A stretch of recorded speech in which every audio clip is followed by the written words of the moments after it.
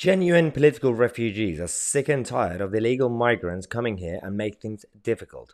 Finally, someone's saying it. Because until now, the issue with Dover, the illegal boats from France, a lot of people have been just focusing on and seeing it from the British native perspective. Of course, the burden on the public services in terms of obviously the British citizens who have been working hard to contribute to the system and just get obviously the illegal migrants who enter the country illegally and then of course get free accommodation and go through the system generally. But this angle is new and we have to talk about this.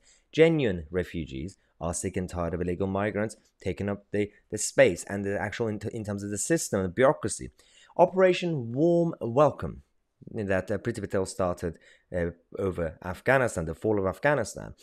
Now, with this issue, these were the people who, in terms of the evacuation, we brought a lot of people away from Afghanistan. There were a number of problems with that, and we had already discussed this, that there was a risk that you could have, of course, infiltration. Some people just infiltrating and pretending to be refugees. Yes, there are some people in there when it comes to obviously risk to the system. There are people who just obviously took the opportunity to leave to just obviously for a better life. But there are also a lot of people who literally cannot go back to Afghanistan. Their names are on a list. And these are the people who are genuine political refugees. And that is a problem because these people are now completely fed up with the system. The way the Operation Warm Welcome has let them down because we are paying more attention to the illegal migrant boats. And that's the biggest problem that we have. For example, there's one doctor. This GP, by the way, actually came from Afghanistan back in 2000 to flee the Taliban, and he's now working as a doctor in this country. So well done.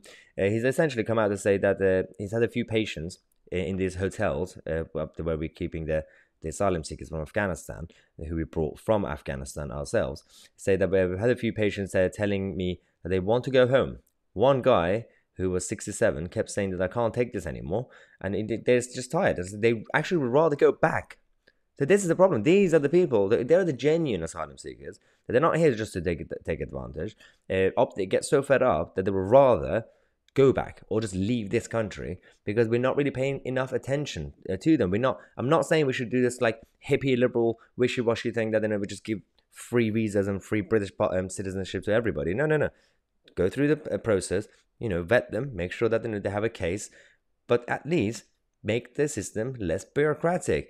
1,100 illegal migrants crossed the English Channel over the last couple of days. What do you think is happening?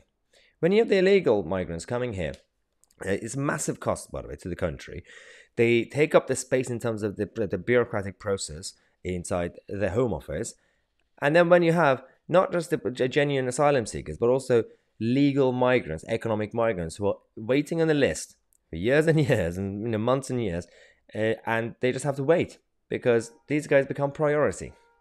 That's the issue that we have. It's our political correctness and also certain aspects of the Human Rights Convention that, of course, makes it difficult for the Home Office to do what they ideally should be doing.